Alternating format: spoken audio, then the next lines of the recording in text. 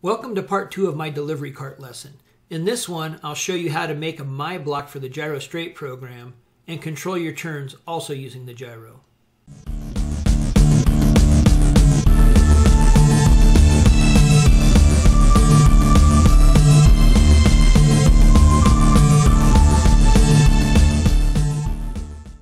I'm going to pick up right where I left off in lesson 1. So the first thing I'm going to do is fix some issues I had with the program. First, I thought the steering motor C was swinging a little more than I wanted it to, so the robot was jerking back and forth a little more than I wanted it to. So I think that the 10-degree swings are just a little more than they should be. So I'm going to reduce both of them by 5. So this one will be reduced to 5, and then this one to 355. Now the robot will swing a little less and its straight movement will look a little smoother.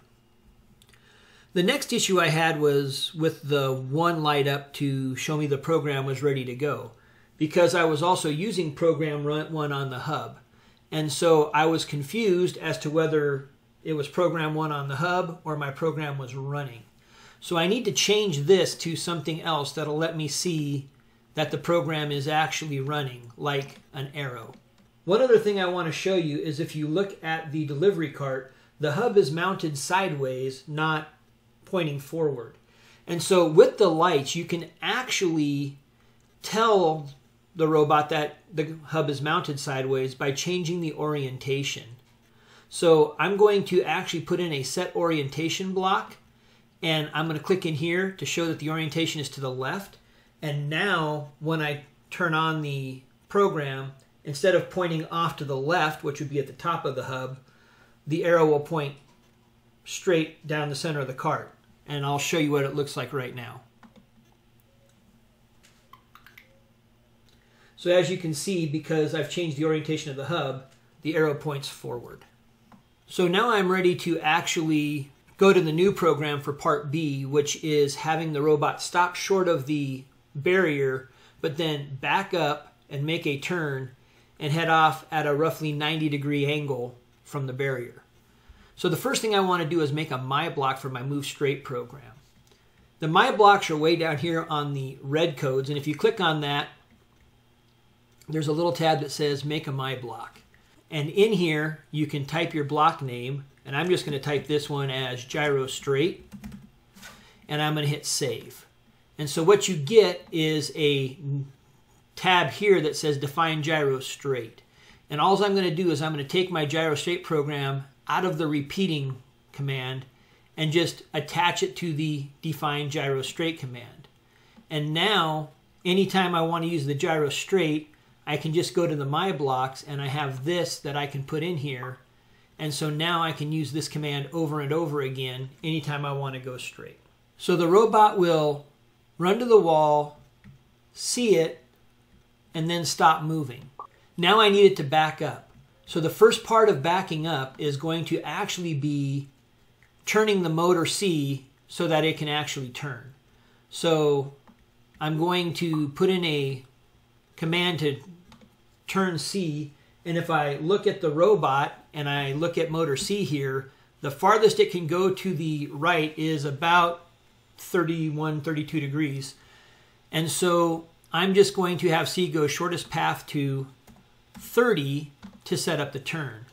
But now, rather than having the robot go a certain distance, I want it to turn until it's at 90 degrees. But because it's actually going to be swinging to the left, it'll be negative 90 degrees. And so I'm going to use the gyro to tell the robot when to stop turning. So to do this, I need to go back to my control and get a new repeat until command.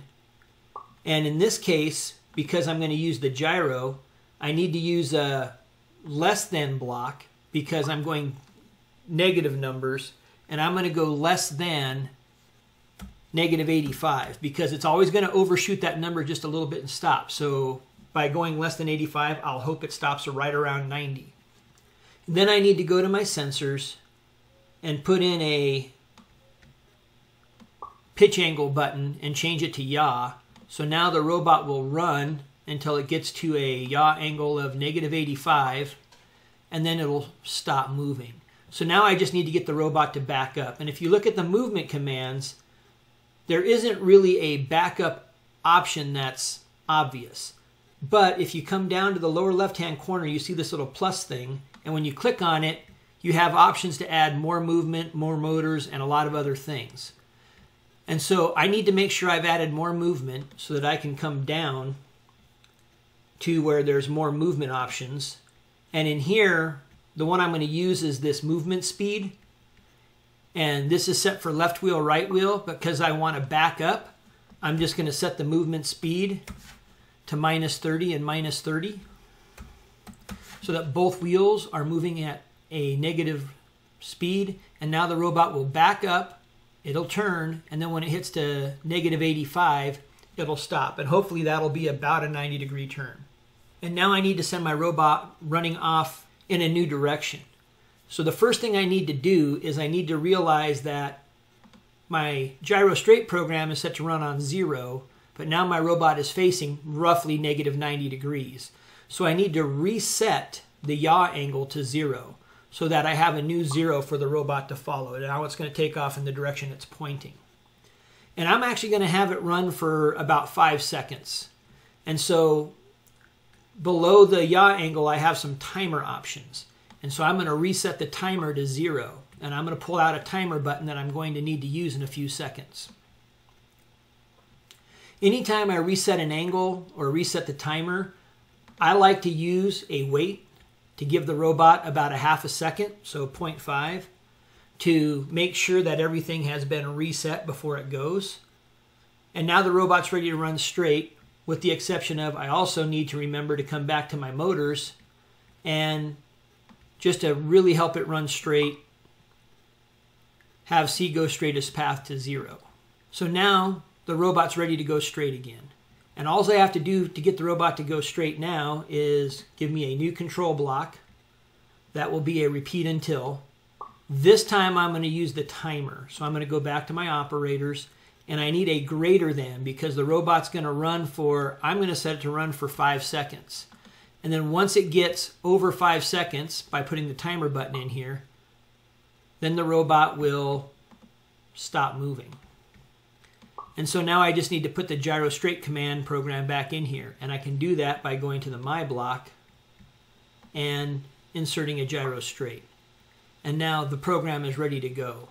So the last thing I want to show you how to do is to download the program on your hub. So I'm going to go down to this number 1 and I'm going to click on it. And I'm going to select a new spot, number 3. And I'm going to click the download button. And this will actually download the program onto my robot so I can take it to the table and run it. So let's see how that works.